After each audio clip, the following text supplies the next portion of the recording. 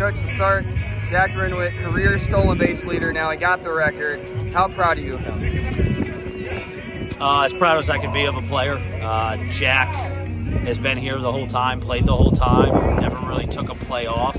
This whole thing had a lot of adversity in his life, and you know, as proud of a player as I possibly could be is me and our coaching staff of what Jack Renwick.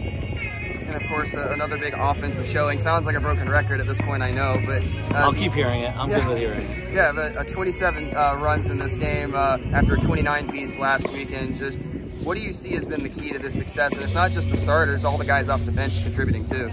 I think the biggest thing they want is they're just not satisfied until the 9th inning's over, and they are not taking anything for granted and locking in every single at bat and not throwing away any at bat. And it looks like when everybody's pulling in one direction, that's kind of what it looks like.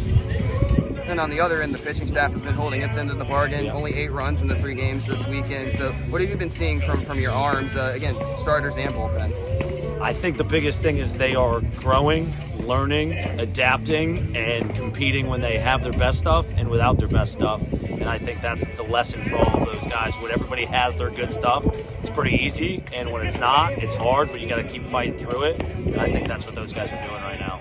And next up, first road weekend series, getting out of Spartanburg really for the first time truly this year. What's going to be the key to kind of keeping this rolling away from home? I think continue to play our brand and establish our brand on the road. College of Charleston's a phenomenal team, program, institution, so it's going to be a really good test for us. And I think our guys are looking for the challenge to get out of Spartanburg and you know, get a different environment in there. Congrats again. Thank you. Thank you.